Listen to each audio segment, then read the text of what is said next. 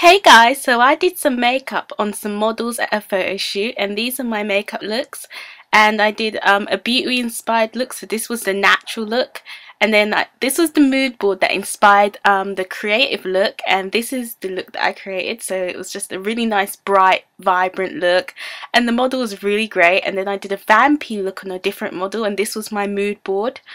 And this is how the look turned out. So this is the makeup I did, and this is the vlog of my day.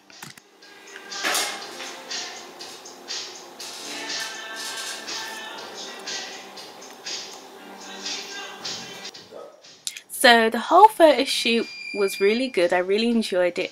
It lasted for about 6 hours with 2 different models, and I created 3 different looks. This photographed look at the moment is the natural makeup, and this is just a shoot where the model was trying to get some photographs professionally done for her portfolio, and she didn't want it to be really expensive, so she's just getting an amateur photographer and someone who can just photograph it for her cheaply and free.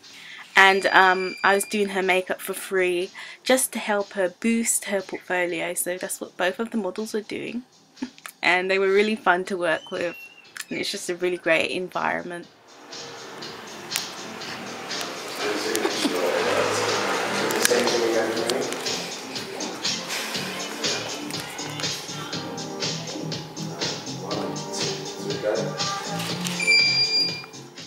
So this is just all the makeup that I brought with me, and that's me in the mirror. Just like hanging out now because the model's getting her makeup done. I mean, not getting her makeup done, she's getting her photos taken. This is the creative look now, and I really love this look. I just love the bright colours and how it came out. I thought the beauty look was really nice, but the creative look was where I got to have a lot of fun coming up with this look.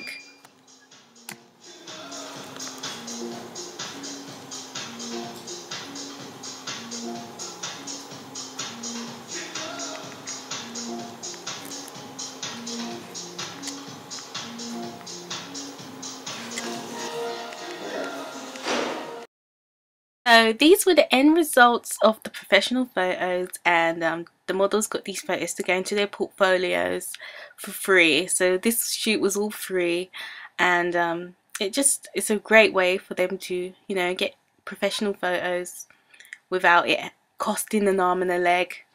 And yeah, it was really good, and it was just great. If you want to know more, you can visit my blogspot at chantelfashion.blogspot.co.uk and see some more photos. Bye!